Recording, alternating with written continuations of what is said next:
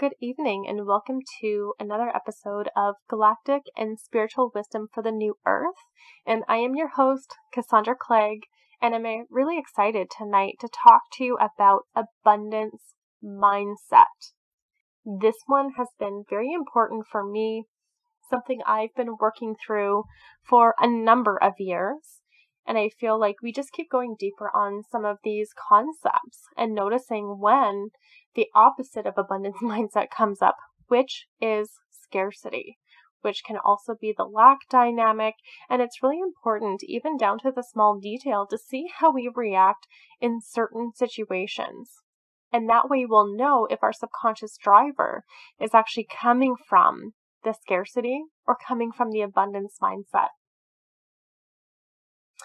So one thing I want to talk about first about the abundance mindset is looking at our beliefs. Yes, abundance can be about money, but not always about money. It can be about friendships, relationships, career, personal growth, health, family, and yes, of course, money and finances. So when you think about abundance, what sort of beliefs do you feel you hold? Some common ones that I've heard over the years, not just from myself, but from clients, is the more that I make, the more I'm taking from others. Or just not feeling good enough overall, whether it's money or relationships or friendships. And then the good old one, more money, more problems that will come. More money, more bills. More money, more taxes, right? Here's another goodie. Being wealthy is egoic. Another common one, money cannot buy happiness. Or just not feeling deserving of money. Or overgiving. If I receive more, I need to do more.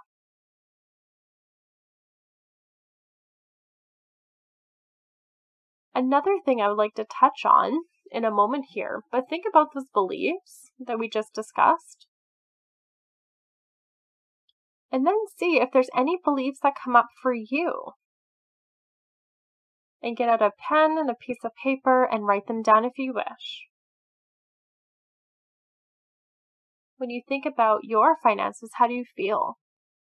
Do you feel stressed? Do you feel as if there's not enough? Money comes in, money goes, money doesn't stay.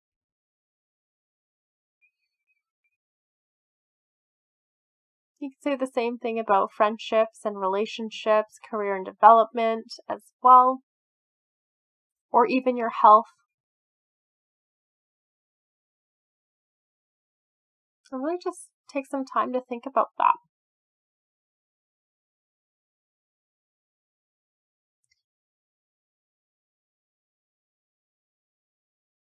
Some people, believe it or not, are scared to hold on to money. So when it comes in, they go on spending sprees.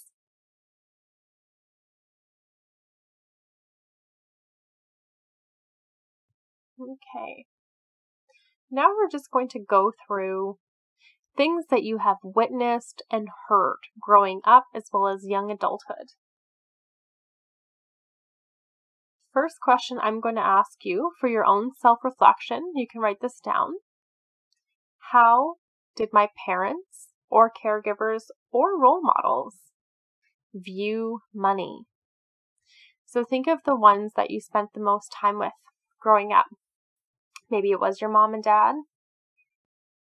Maybe it was your grandparents. But all these people you do want to take into consideration. How did your grandparents view money?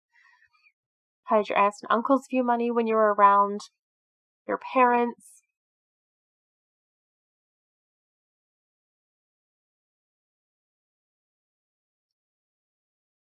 And then thinking of the same thing as well. So it's not just money related, but how did they view acts of service? Did they overgive? Did they have a hard time receiving from others? Was it ever like a tit for tat dynamic? If someone did something for another person, did they expect something in return? Or if you had received help, was it ever held over your head? Very important to know. Because if someone did something out of the goodness of their heart, but then held that over you, that was not done from a loving place.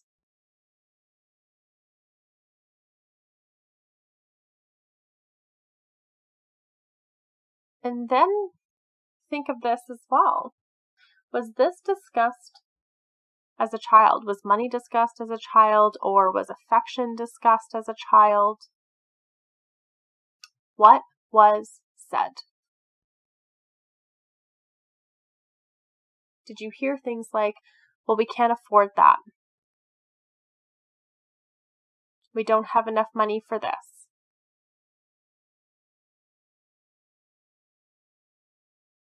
Even though that is probably the truth, when an adult says things like that to a younger child, in their developing brains, they're developing scarcity.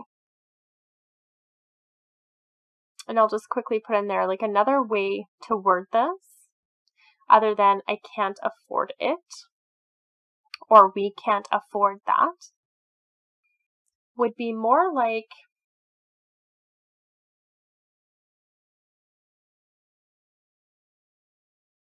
this is what we can do in the moment. And if it's something that can't be done, it's an interesting dynamic to play with.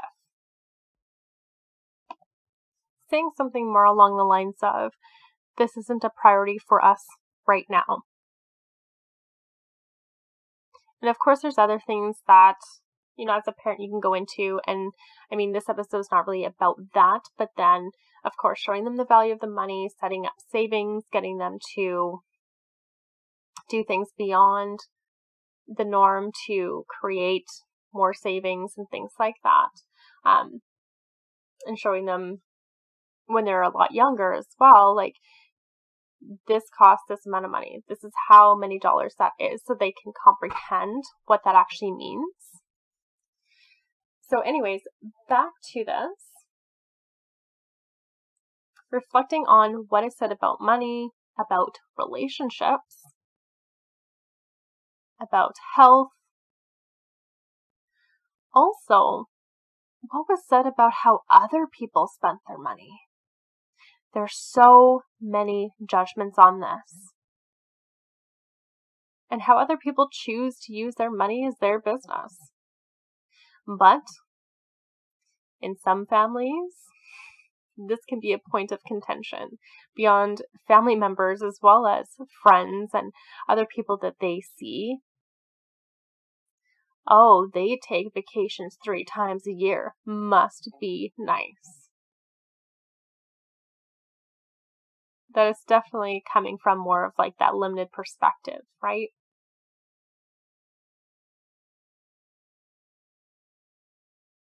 Another question to ask. In this moment, how do you feel receiving compliments? What if someone bought a coffee for you, or opened a door for you, or give you money for no reason, or a gift? Do you graciously accept with gratitude? Or do you feel like you owe them? Or do you reject as much as possible? And I've mentioned this before, but it is so important. How do you view 5 cents or 10 cents or $1 versus $100 versus 500 versus 1,000? If you place less importance on the smaller amounts, it will be much harder to receive the bigger amounts. So many say, well, if I just get $1,000, that would help me out so much, but then will scoff at $1 that they find on the ground. And I know it might seem simple and silly, and I know it's obvious, but when you think of if you really want to call in $1,000, but you see a very small importance with the smaller denominations, well, what do you think makes up the bigger denominations? So if you're rejecting the smaller pieces and feeling like that's not important, or it's not going to help me, it's not going to do much to receive $50, you know? It's just important to know how you treat the smaller denominations. Because again, comes from more of that scarcity side. And another one to ask yourself, do you hold grudges? Or do you work through forgiveness often? This is a hard one because again, I've talked about this before, especially in trauma. You can't tell someone to forgive another person. It's very easy to say, well, just forgive and let go. Sounds simple and easy, right? Wrong. Forgiveness, while it can be somewhat of a simple process, it's never an easy one. Because often we have to accept the fact we will never receive an apology or closure. And if we don't get those things, do we hold on to that? Do we hold on to the grudge? Do we hold on to that pain and stuff it down? Or can you work through all of the emotions around what happened and forgive yourself and forgive the other person and see the situation for what it was? Do you also fear change? Another good thing to ask yourself, how do I respond when things do not go as planned?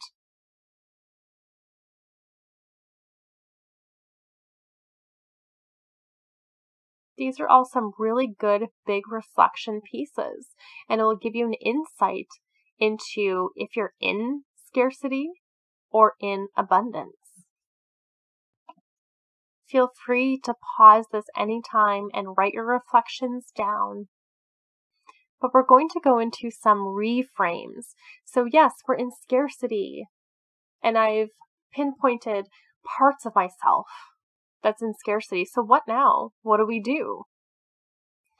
So for me, the reframe and writing them down and having them where you can see it is extremely important, and revisit it on a daily basis. So this is not really an affirmation, it's a reframe. And it's saying things in a way that's believable to your body and your mind. Especially when it comes to the ego mind, right? Who wants to keep you safe in your little comfort zone. So if we're in scarcity, the ego mind will try and keep us there. Because it's safe, it's comfortable, it's what you know. But ultimately, it is not the truth. So going into some reframes, so write them down, look at them every day. The first one, we just talked about this a little bit, but the I can't afford it. Reframe that for yourself to, it's not a priority right now. And see how you feel. If it's really not a priority, then this will feel good. But if it is a priority, then you have to reassess. How can you make this work? How can you make it fit within your budget? The other reframe for this can be, well, instead of saying I can't afford this, say I can afford to do this instead.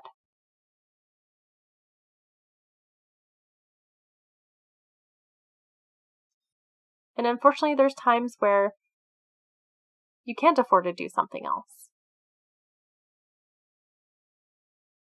But reframing it as this isn't a priority and knowing what your priorities are in this moment will help you feel less stuck and less shitty, for lack of better terms, on this.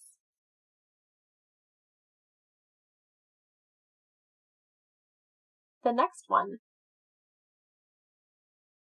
If you're feeling reluctant to contribute and share information, resources, and time.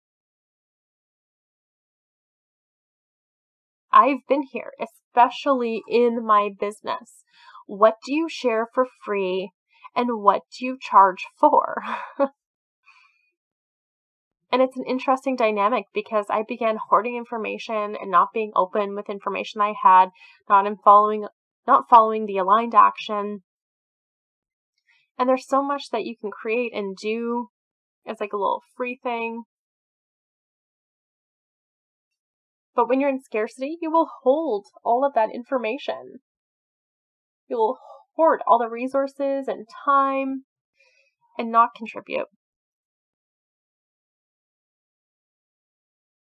And of course, with this, you have to have boundaries, right? You can't give everything away for free all the time. Obviously, we know this. But it's a good balance to have between, sharing and doing all of this. So reframing it to, I am willing to contribute. I am willing to share my information, resources, and time within reason.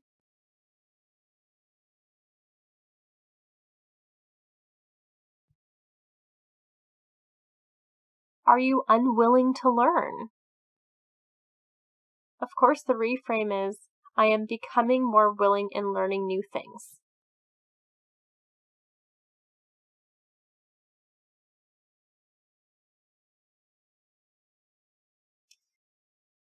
The next one,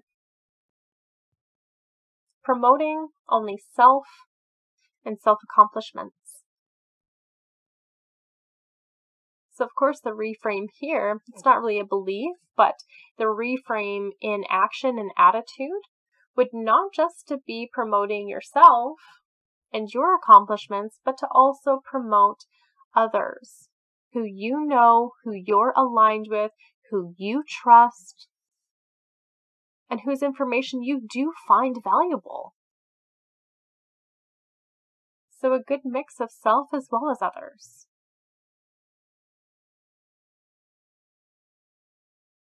Do you feel the need to dictate and micromanage?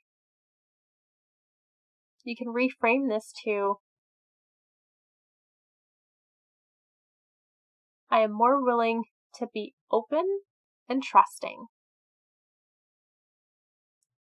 Or sorry, I am becoming more open and trusting.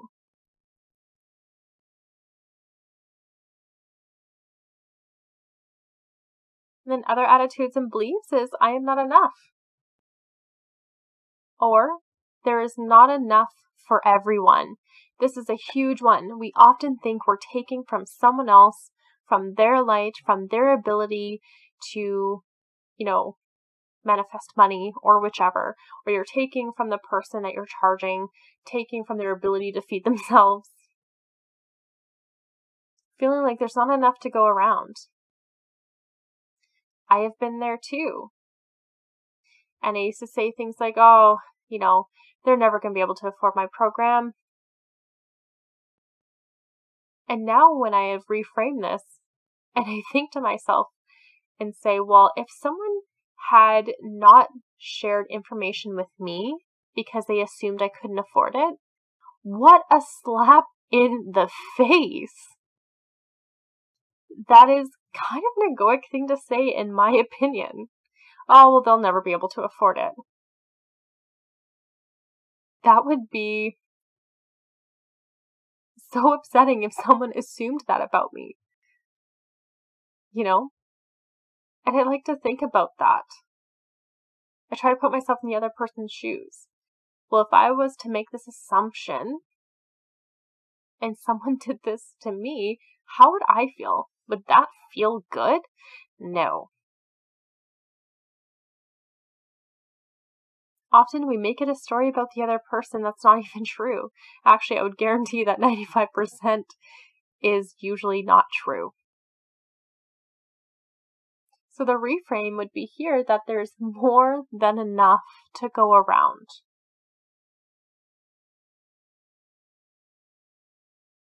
Another behavior is to be competitive. want to compete with others in the same field or compete with others in general and maybe find their success intimidating. So the reframe for being competitive is, I don't feel the need to compete with anyone. I'm becoming a better version of myself every day.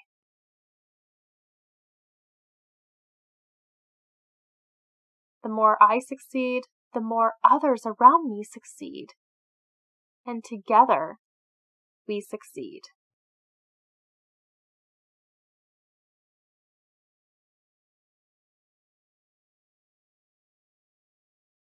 And the reframe from finding others' success intimidating would be, others' successes are inspiring. Others' successes show me that this is possible for me too.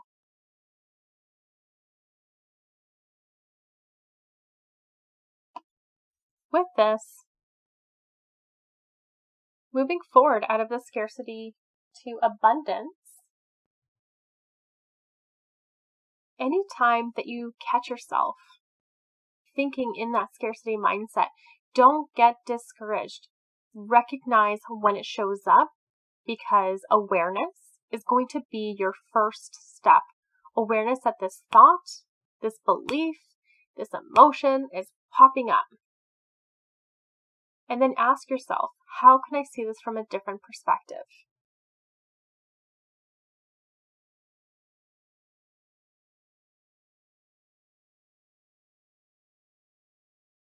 What is the lesson in the experience that you're having?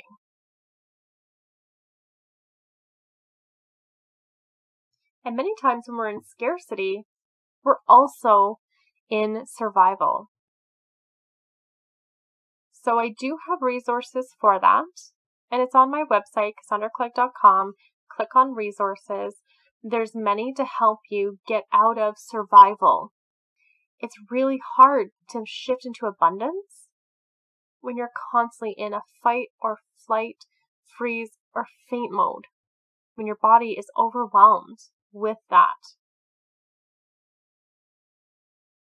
It's hard to think clearly. Your memory, hard to recall,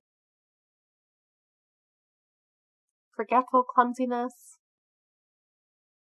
There's many symptoms of a malfunctioning nervous system. So that'd be step number 2.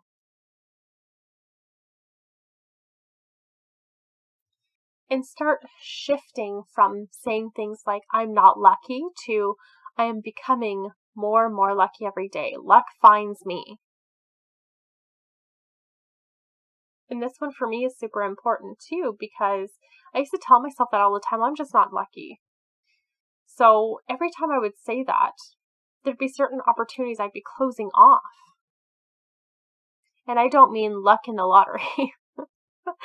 I mean just in any type of contest or giveaway, or just an opportunity that just opens up. I'd be pushing those things away.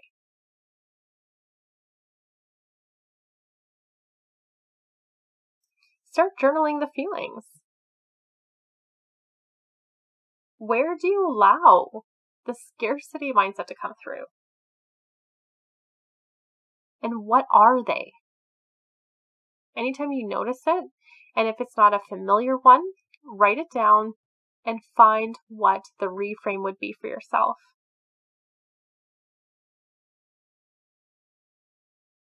Ask yourself, where do I already feel abundant in my life? Is it with friendships? Is it with affection from my partner? What feels abundant right now?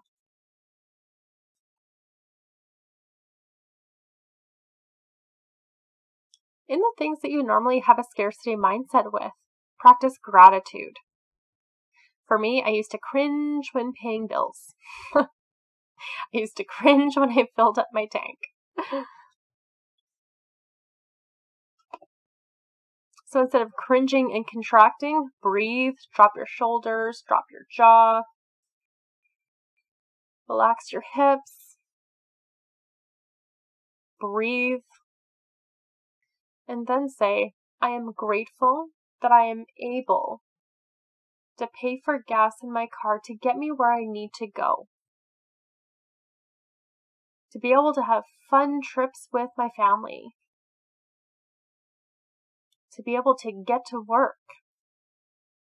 To have adventures. I'm so grateful for paying my phone bill so that I can keep in contact with family. Or to be able to have a job. As a lot of people rely on their phone, like me, I rely 100% on my phone for my job. So every time I pay that bill now, I hold my heart and I say why I'm grateful. I'm able to connect with clients. I'm able to connect with family. I'm able to keep track of my calendar, my schedule.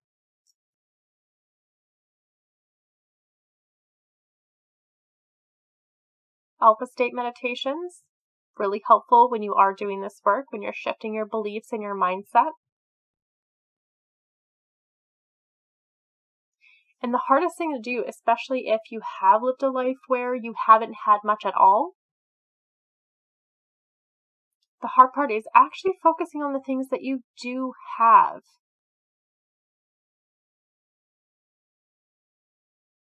So again, this is very similar to the gratitude. Focusing on what you already have so that you can make room for more coming through. Gratitude is all about having appreciation for what is in your life. So it could be as simple as just having gratitude for having support and love around you. If you are lucky to have that, well, not lucky, but but if you have that in your life, because you'll hear a lot of people that will say that they don't have that. So if you have love around you and you have support around you, yes. I guess that does have to do with luck too.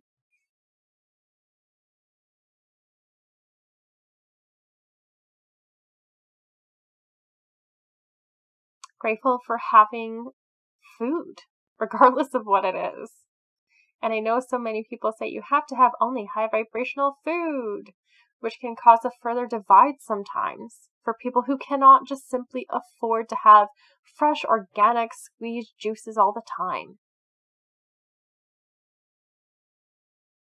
So if you have food day to day, heck yes, celebrate that too. Yes. You're able to put food on the table. Yes. Do you have a roof over your head? Yes. Grateful for having a roof over your head, support, love, food. I mean, are the utilities paid? Awesome. Do you have clothes? Yes. Another thing to be grateful for. You have clothes, you have shoes, do you have a car? Or maybe you're just able to take transit everywhere. That's awesome. I wish I lived in a place where I could take something like the sea train or the sky train or the actual bus, because our system here is not the greatest. But it'd be cool to have something like that, you know? So even if you don't have a car, but you have access to a public transit system that runs frequently, amazing. And even when I'm outside, I'm grateful for the sun, for the nature around me, the trees. Being able to actually go outside and go for a walk in my neighborhood. Everyone's life is so different, so what I might be grateful for might vastly differ from others.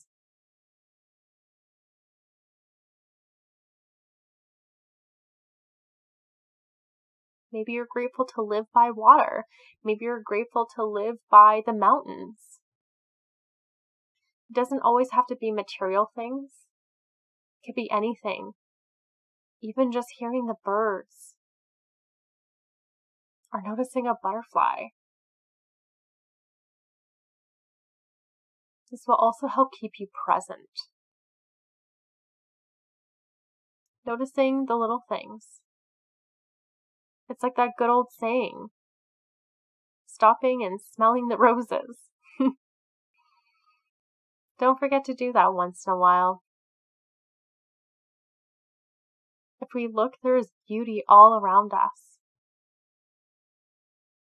And if you've ever lived in a place where you live paycheck to paycheck or barely got by, it's really hard to switch out of that.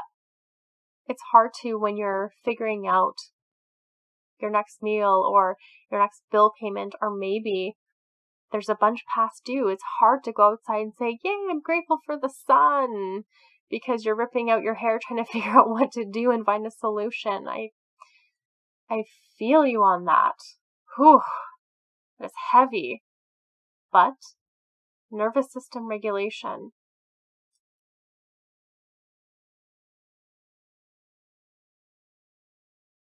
Doing these reframes, finding the opportunities as they present, and taking that aligned action, which is first and foremost. Instead of applying to 500 jobs, think about the job that would be the most beneficial for you. How would it look to you? How would you be treated by your manager? Or maybe you'd like to be in a management position. What kind of hours, time, and day? If you're able to choose that type of thing. Some can, some can't, and really it's all about looking at what you would like this to look like for yourself.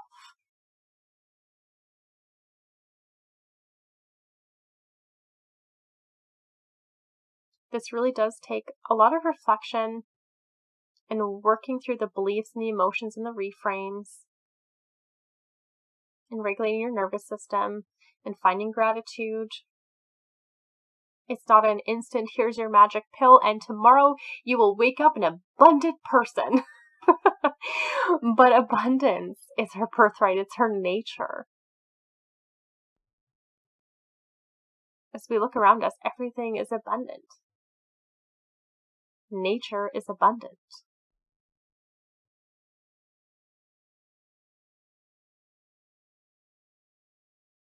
So remember, it is your birthright. Abundance is. Remember your gifts. Remember your strengths, your talents, what makes you you. And use that in your life. In your day-to-day. Recognizing what your strengths are can really help your self-esteem, especially when we talk about this abundance mindset. Self-esteem is everything. Our ability to go with the flow. Our ability to handle change as it comes. All right, soul family. So much love to you, and thank you so much for listening. Let me know if you've got value out of this episode. I would love to hear your thoughts.